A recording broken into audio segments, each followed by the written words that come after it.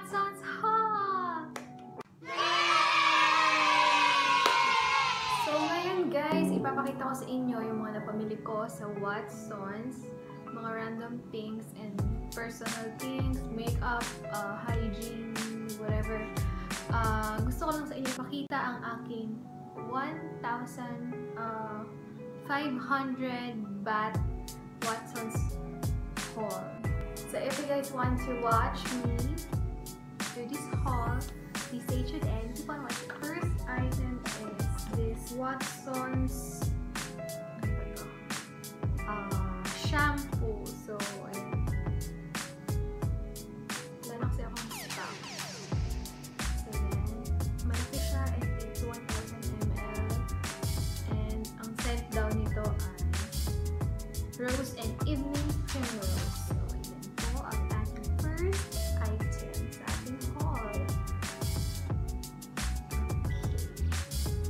Next we have this. Ayan, so make sure nakikita. This is what? Shower cream scrub. Ito yung may salt kasi gumagamit ako nito dati sa Pilipinas, yung yellow. So, same brand. Alam ko kasi dito to manufactured. And dito siya nanggaling. Product of Thailand siya. So, ayun. Ito yung body scrub. Shower cream scrub. Tapos, bumili rin ako ng partner na separated na ito yung asin-asin. Ito yung salt scrub na pwede rin gamitin kapartner ng ibang body wash. So, ayan. Para siya. Kalimutan ko na ang price nito. Alam mo naman, ate girl, basta gusto, bigyan ng bili. So, ayan. Parang partner lang siya. Siguro magiging mas effective ang pagpaputi nito sa aking balat pag ginamit ko siya ng sabay. So, ayan. Next is this one. Dahil laganap na po ang virus ngayon. So, ito na po ang new norm dito. Consider na siya as the new norm here sa Thailand na kailangan lagi kang maghuhugas ng kamay at bring your hand sanitizer anywhere. So, this is a foaming hand wash.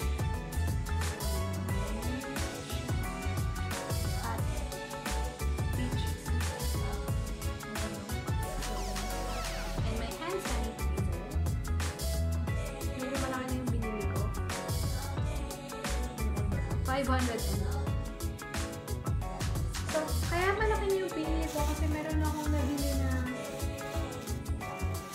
ang lalagyan ng dito. Ayan. So, kasi pag may pasok na kami, so, kada klase ko, ang bala ko, may dala-dala na ako lagi na sanitizer sa akin. May bag na bit-bit-bit na nagulong ako sa kaso kasi every time lipat. So, bala ko sa salinin ko na lang sa dito. Hang ko na siya sa aking bag. This one, 20 baht. Ito, 200 baht. Ang scent niya ay aloe vera, 75% out. Kasi hindi uso dito yung green rose alcohol, yung mga brand na alcohol. At di kagaya sa atin, sa Pilipinas na pag alcohol, sobrang tapang talaga. So, ayan. Sanitizer ang gamit dito. Pero meron sila nung alcohol, pero hindi siya, parang feeling ko hindi siya nakakapatay ng germs kasi hindi siya matapang. Hindi matapang yung amoy niya. Parang siya tubig. Parang ganun. So, ayan. Next ay ang ating ayan po. Ako po ay bumili ng vitamin. So, gusto na kasi isa kong ganito. So, this is a new one. And medyo mahal to. 428 baht siya. Ayan po. Multivitamins. This is 60 tablets. So, not bad. And Blackmore's naman yung brand. So, kailangan ng vitamins everyday. Huwag mag-skip ng vitamins. Kasi ang COVID, bahala kayo. Next!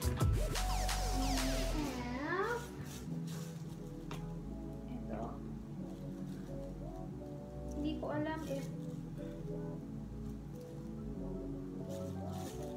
but ito yung ganito yung mga napamili ko. Ito. Actually, buy one take one to. It's $249 para sa dalawang ito.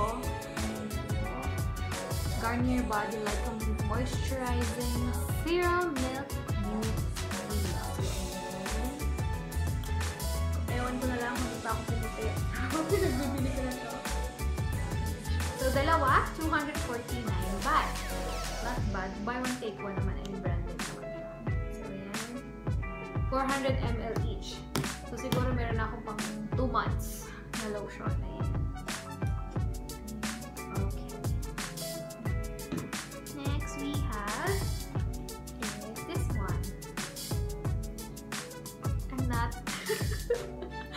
So, ito ay Cathy Doll Ready to White 2-in-1 Bubble Mousse Cleanser. So, yan yung ganun daw yan. Ito, alam ko to, or ano to eh, 199 ata to, or 200, ewan ko. Hindi ko pa siya nabubuksan. Hindi pa ako na-curious gamitin siya. Try ko siya mamaya. 100 ml siya, and Cathy Doll. So, para sa face yan. Tanggalin natin yung mga tumba. Next is one.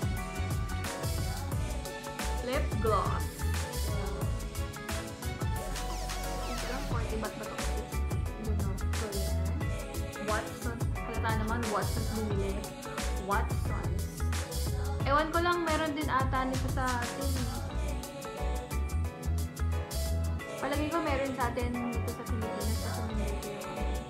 Distributed by Watsons Personal Care Store Philippines. I think meron din ito sa Pilipinas. Yan, lip gloss. Next is this one. This one is concealer. Oddbo is like the Thai local brand na makeup nila dito. Maganda siya kasi nakagamit na ako tawag dito? Ayaw, nakalimutan ko. Ng ano, blush on. Nabinigay sa akin ng kapatid ko. Ayan. So, yan, concealer. Hindi ko pa siya nabubuksan.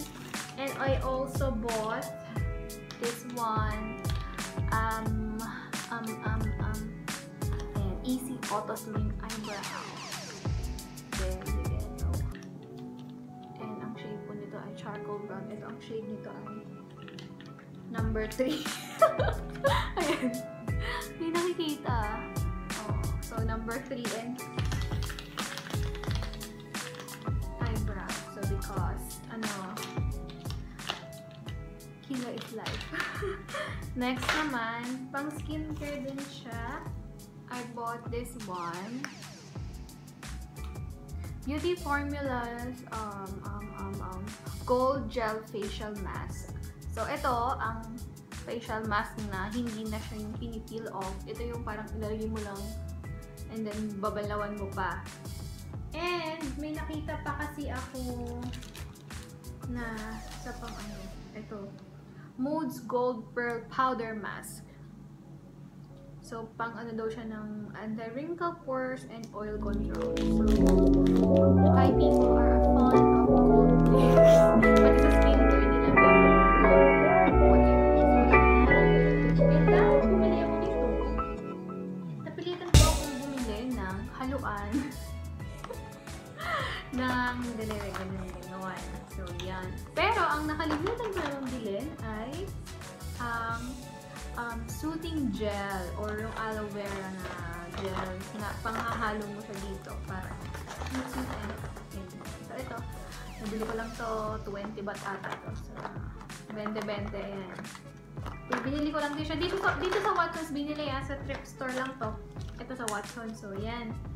And then bumili rin ako ng ito. Wala na kasi akong focus. Ayan. So, ito po ay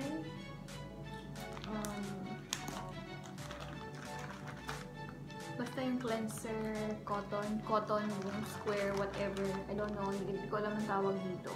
Basta ito yung nilalagyan ko ng ano ko, cleansing oil or cleansing water. Pang ano sa face. And last but not the least, ang pinakamahal sa haul na to ay ang aking bukas na to actually. Hindi lang ako talaga nakapag-video kasi medyo busy. Have to prepare for work online. Ayan po. Medyo busy.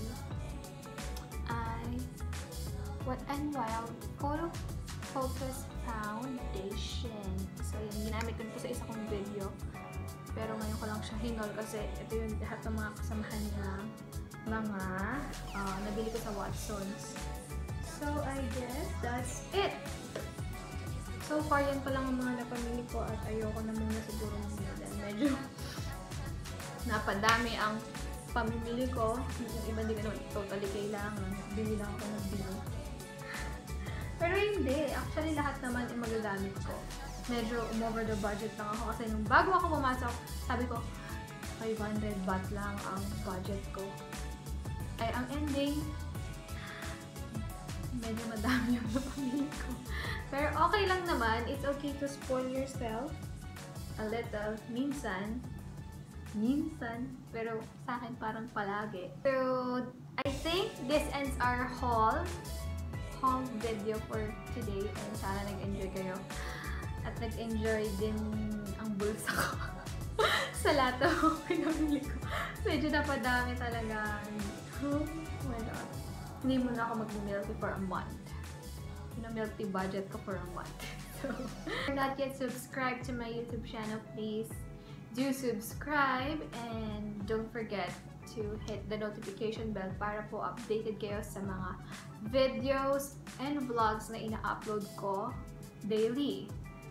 So again, thank you very much guys for your time in watching this video, my Watsons haul today, and sana po next video ko panoorin niyo pa rin. And yun! Stay safe everyone and please always wash your hands to avoid like, you know, para ma-avoid niyo yung mga virus na kumakalat ngayon. So, I think that's it and I'll see you next time. Bye!